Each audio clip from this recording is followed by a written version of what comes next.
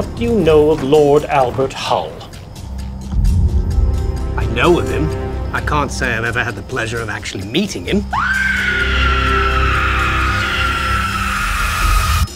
Now, I suppose I never shall. The perfect locked room mystery.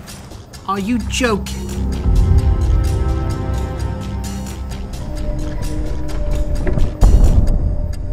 I give and bequeath the remainder of my estate unto Mrs. Hemphill's home for abandoned pussies. Perhaps Watson and I might first have a look at the scene of the crime? Shall I accompany you? Perhaps not. Sir, you may be my father and the author of my existence, but you are the lowest creature to crawl upon the face of the earth since the serpent tempted Eve in the garden!